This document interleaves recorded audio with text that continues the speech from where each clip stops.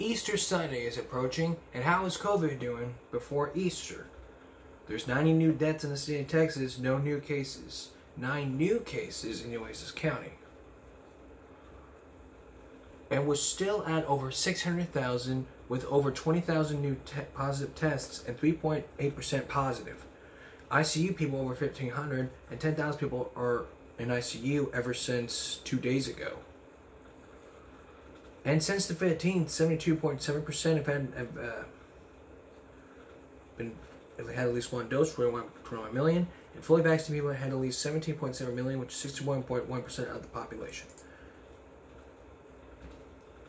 568 million doses have been given, 292 people have been fully vaccinated, and 66.4% of the population has been fully vaccinated.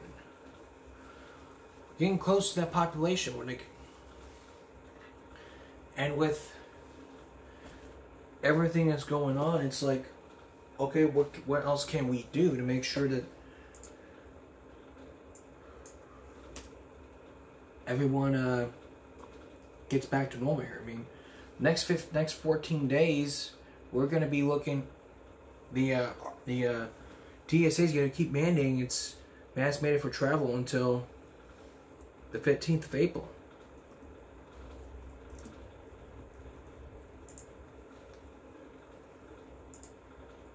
So that could mean we could be back to normal, especially for me.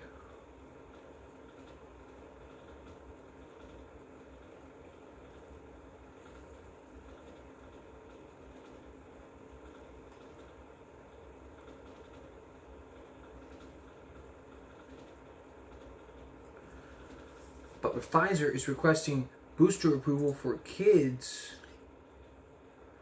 ages 5 to 11. And they're still seeking FDA approval. And we'll let you know what happens.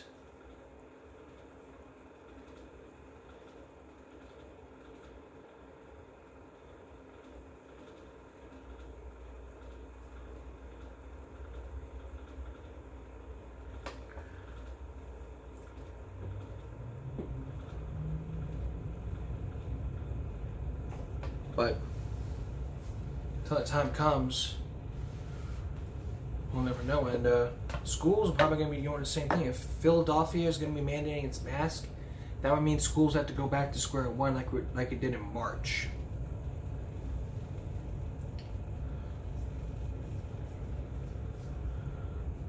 So that could be some good news for people who basically want to get a vaccine. Like if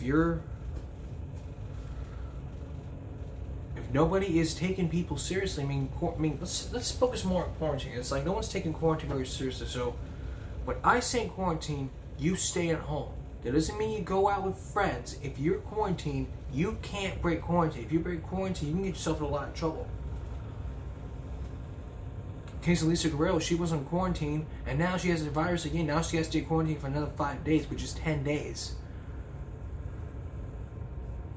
So if you're quarantined, you need to stay home. If you want lunch, you can make lunch at home, like you got stocked up at the store before you had the virus, or you can get stuff delivered here.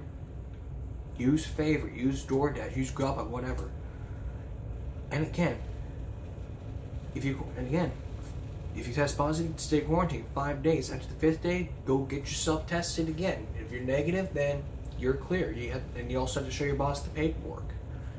That's how it is with me. Well, I'm not going to explain. People will be like, what happened? And I don't want to go into full detail. This is family matter. This is some family crap here, and if I discuss family member on the show, then it's going to be cut. But what else needs to happen here is that,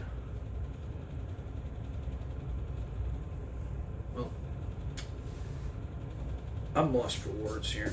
I mean, I just shaved minutes ago, and I really got nothing else to talk about Easter, so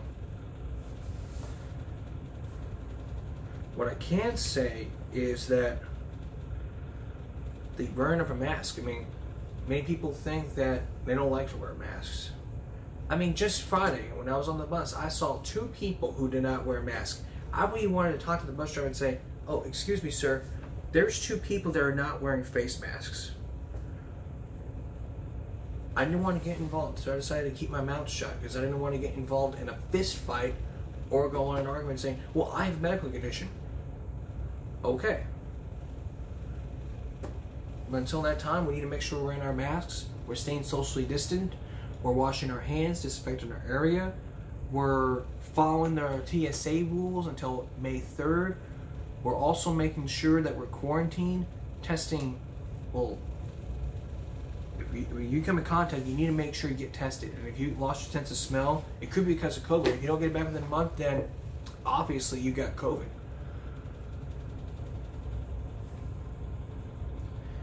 If your child's a medical condition, you're let them know beforehand. If you're number 2, no masks.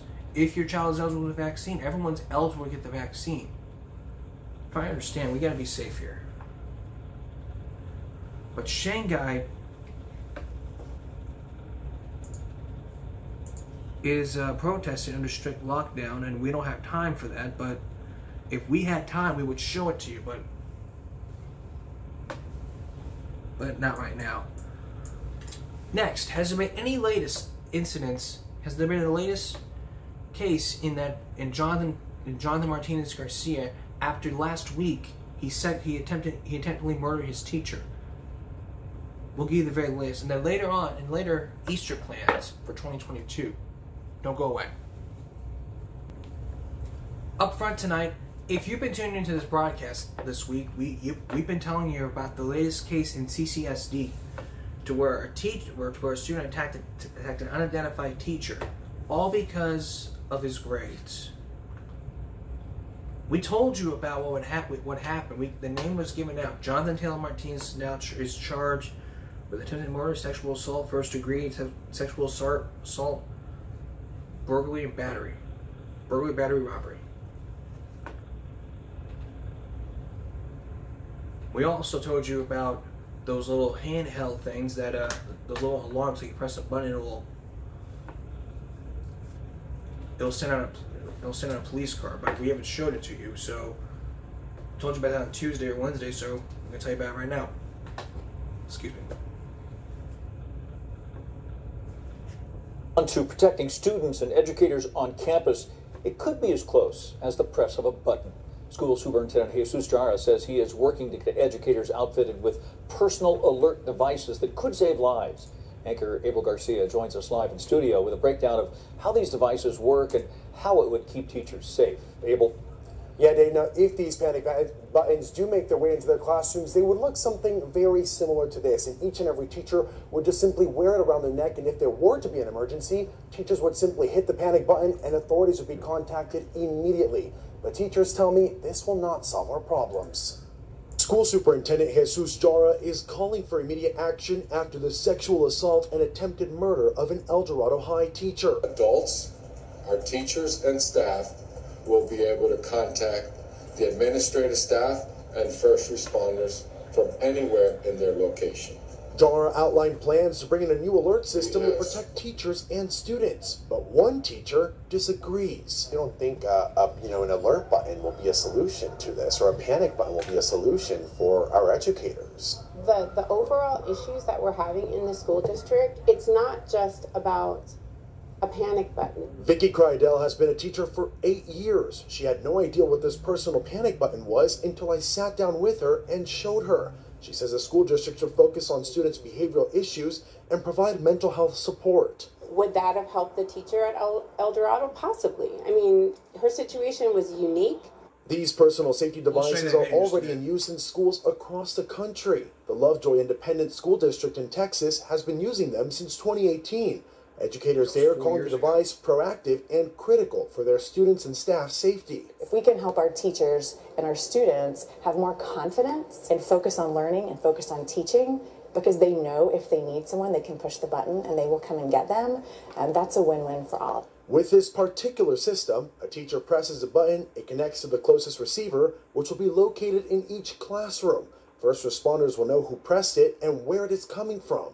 I don't know that that's realistic. Clark County School District trustee Danielle Ford says Tuesday was the first time she heard of plans to bring it here. She says the biggest problem is staffing shortages and a lack of community involvement.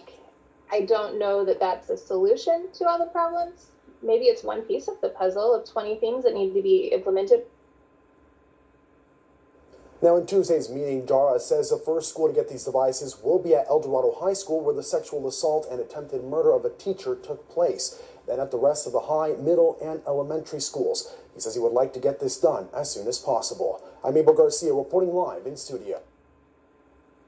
And I think it's a good idea. But there is a video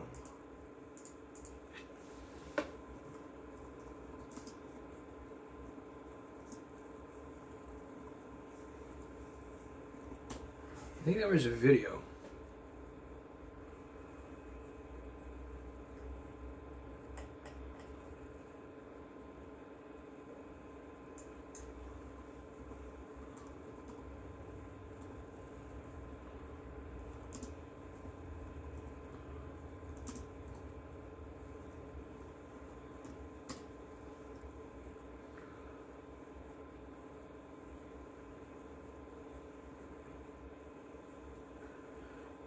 I don't think there's any video about this, so I'm not going to play it for you, but we do know that it's a good idea. Hasn't been, but we do know what happened.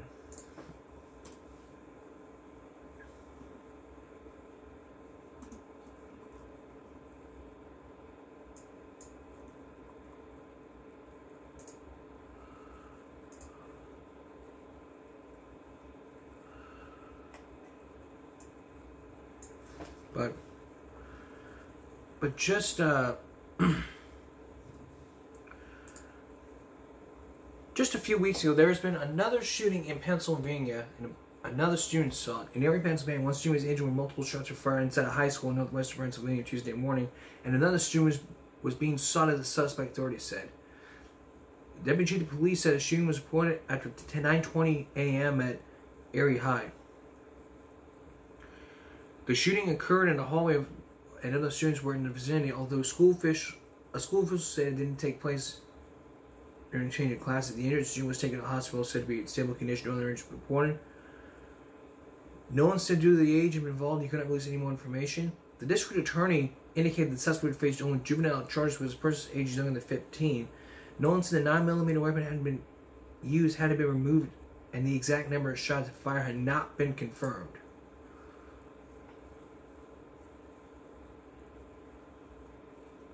But has there been an increase of school violence ever since? Well, according to edweek.org, from April 5th, last week, people killed and injured 1. March 31st, Hagerwood Middle School, injured. 1 person was injured, 1 person was killed. 1 person was killed, and another student was killed. And if we look at the map here,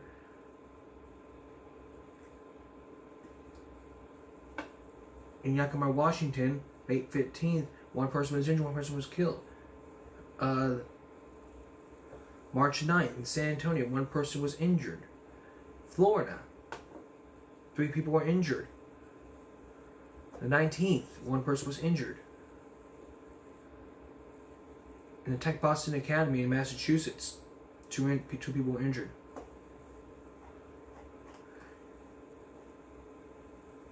And since then, 22 school shootings and injuries or deaths, 38 people killed and injured, 6 people killed, 5 students have been killed, and 1 school employee or other adults have been killed.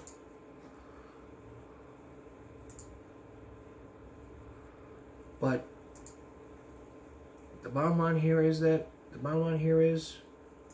it's very inappropriate. We don't need a lot of these school violences. I mean, looking at here,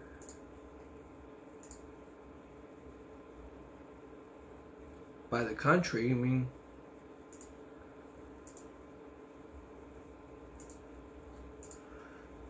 Alaska, United States and Alaska, 228.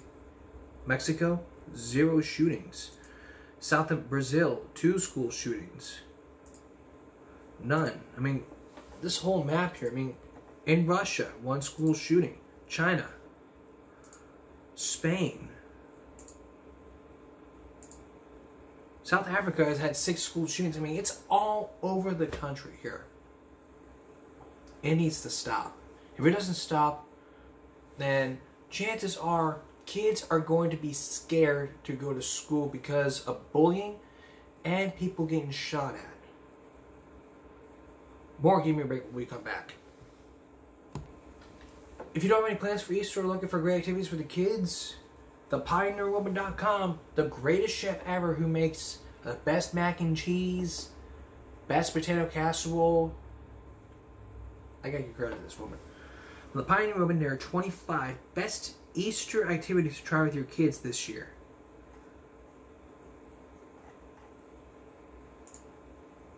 You can have an Easter egg hunt, like a traditional one, like hide all the Easter eggs.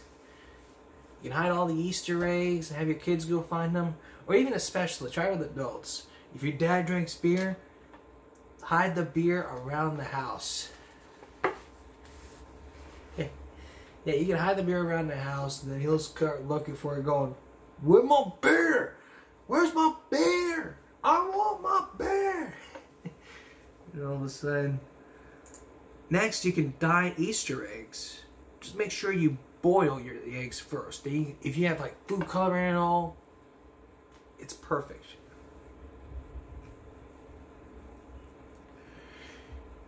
You can display them, hide them, or even eat them. Not you brush your teeth afterwards. You can also visit the Easter Bunny. You can enjoy an Easter brunch, pancakes, eggs, ham, potatoes, hot cross buns. An Easter brunch is a good way to break up the day. Make Easter baskets. Hot cross buns is the great one. Decorate Easter lilies. Plant flowers. Go to church on a Sunday. That'd be great. Bake a gorgeous glazed ham.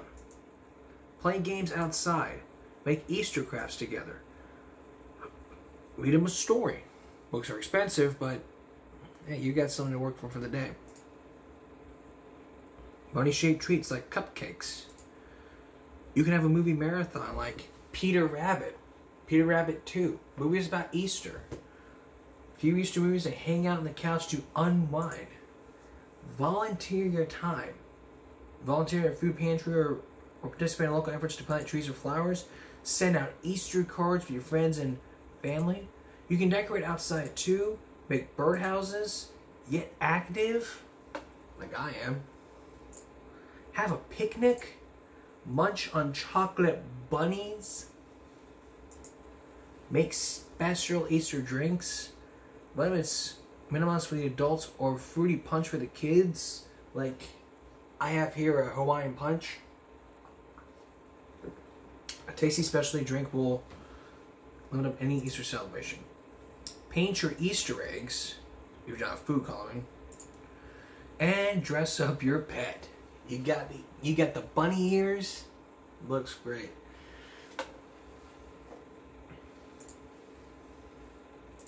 What about the traditions with your shares your family? Host a egg spoon race. Decorate the garden. You can hunt around a bonfire. Get into costume if you have the bunny ears. Pin an Easter corsage. Make music as a family. Send out Easter cards. Watch a classic Easter movie. Host an Easter egg hunt. Dyeing Easter eggs. Hot cross buns. Fill Easter basket. Eat chocolate bunnies. Sunrise mass, like we talked about. You can bake a ham. Sanctions of the cross. Egg tapping. Give up something for Lent. If you observe Lent, you're probably familiar with the annual tradition people often give something up for Lent. Caffeine, sugar, cursing. Thankfully, come Easter Sunday, you can indulge once again. You can eat fish and chips on Easter Sunday. Well, Lent is over, but you get the idea. You eat Easter Bornette, Easter brunch, decorate Easter tree, go on an Easter parade. There hasn't been one in Texas.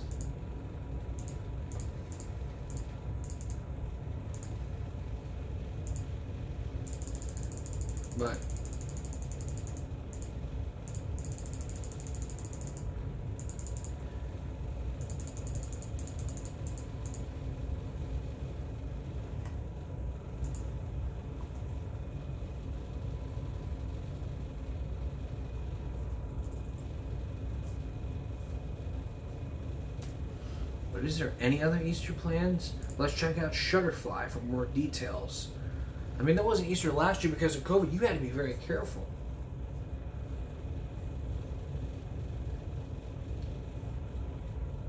Action-packed Easter basket, paper mache basket. That's for like crafts and all.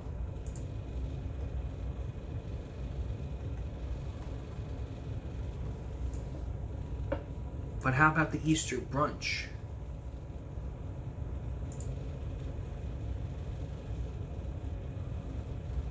For your Sunday morning this year. You have sticky buns, air fryer asparagus, pickled eggs, ugh, lemon poppy seed cake, slow cooker ham, strawberry muffins, lemon ricotta pancakes, spinach quiche, Easter bread, cinnamon roll monkey bread, orange crush cocktail for adults only, horseradish deviled eggs, baked salmon, green eggs and ham. I do not like them, Sam. I do not like green eggs and ham. Carrot tart, blueberry pancakes, favorite, dill dip, quiche, carrot salad, sausage breakfast casserole, lemon poppy seeds, baked feta egg casserole, sour cream pancakes, everything cucumber smoked salmon bites, Bloody Mary, cinnamon roll breakfast casserole. A lot of casseroles. It's that potluck thing. You also got strawberries and cream scones, an asparagus tart, air fryer taters, giant Dutch baby pancake, holiday breakfast casserole, spinach feta buns, pecan pie French toast, roasted carrot spring pesto, ham and cheese frittata with caramelized onion, eggs Benedict Satara, glazed Easter ham, hot cross buns, a cowboy quiche, lemon poppy seed waffles, a baked French toast, skillet biscuits, honey glazed carrots and parsnips, kind of like the albino carrot, if you will, a pea salad, monkey bread, a fruit salad, honey glazed ham and checkerboard rolls, ravioli primavera, cinnamon rolls, scalloped potatoes and ham, a chicken salad, potato salad with mustard vinaigrette, sunrise fruit salad, grilled breakfast pizza, coffee cake, donut hole kebabs, spring puff pastry tart, lemon pancakes, maple nut scones, eggs and hash brown nests, whipped deviled eggs with dill, rosemary hasselback potatoes, honey mustard glazed ham, bacon wrapped asparagus, lemon pound cake, spring salmon radishes, root beer glazed ham, roasted asparagus with Cajun hollandaise, in case you want to make hollandaise sauce, herbed deviled eggs, carrot cake at the store, peaty orange vanilla scones, instant pot poached eggs, savory herb butter Dutch baby, strawberry buns, a sheet pan mustard salmon, frozen mimosas, can't pronounce that right, and the lemon Easter cookies, just basically a sugar cookie. That's all the Easter ideas I can give you. But if you're going out for Easter, be careful because chocolate can melt. What do you mean chocolate can melt? Melt.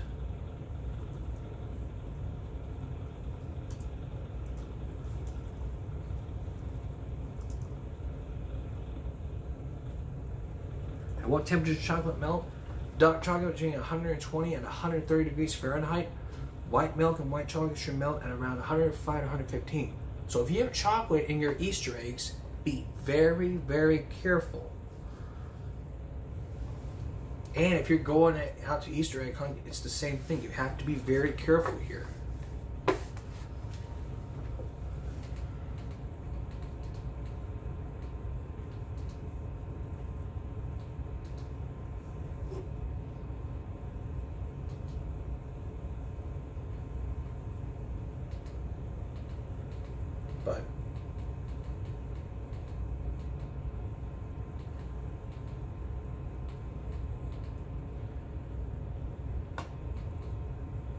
But moving off to Easter now.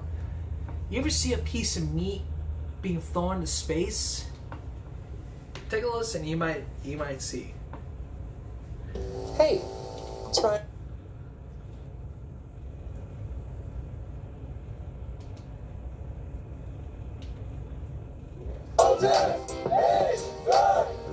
That's one small step for me. One giant leap for meat kind. A restaurant owner and kebab enthusiast in Turkey found an unusual way to celebrate the 61st anniversary of the first human spaceflight by attempting to send a kebab into space. No, really. The restaurateur and his crew put a kebab on a pipe. They then put the meat on a styrofoam tray attached to a box. The box was designed to endure the extreme conditions of the Earth's outer atmosphere. Inside was a GoPro and a tracking device to keep up with the flying food. The items were then lifted using a large helium balloon. After about 3 hours of flying, reaching an altitude of 22 to 25 miles, the balloon burst, and the kebab fell with it. It was found intact about 75 miles from where it started. Then brought back to the restaurant for a celebration. It was cooked. The owner was happy with the outcome and said he plans on attempting the stunt again. So if you're in the region and you see meat flying around, pay it no mind. For Inside Edition Digital, I'm Andrea Swindle. That was cool.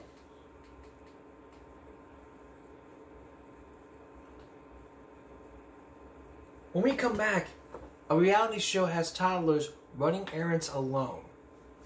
Outrageous. And then our countdown. Here's a question for you parents. Would you let your kids go grocery shopping alone under the age of 18? Well, there's a new reality TV show. Take a look. Would you let your kids do this? Bye-bye. In this popular new Netflix show, you can see toddlers running errands all by themselves, not a parent in sight. It's called Old Enough, but many are saying it should be called Not Old Enough. Introducing the concept to an American audience and sparking plenty of debate. I would not do this. The show is hugely popular in Japan, and now Americans can see it on the streaming service. This 2-year-old goes on a 23-minute walk to buy food and flowers. He sticks out a yellow flag to alert motorists he wants to cross a busy highway. Pretty crazy. This 4-year-old girl is scared to leave home alone, but armed with a purse, a shopping bag, and a brave face, she heads solo to the fish market. And this 3-year-old boy's dad just asked him to fetch his jacket from home, which is a bus ride away. He gets on and off the bus alone. After picking up the jacket, the adorable Todd wears it on his bus journey back to dad. While it's shocking many American parents, there are cultural factors to consider. There definitely is that wow factor. Here in the U.S., we definitely do not give our children that kind of independence. And you could really see through the show that this is their way of life. Of course, these kids aren't really totally alone. There's a camera crew and a producer recording everything. You can see a cameraman right there. And there's no denying seeing little ones do adult things is just plain adorable. Watching the show brings so much happiness to so many people's faces.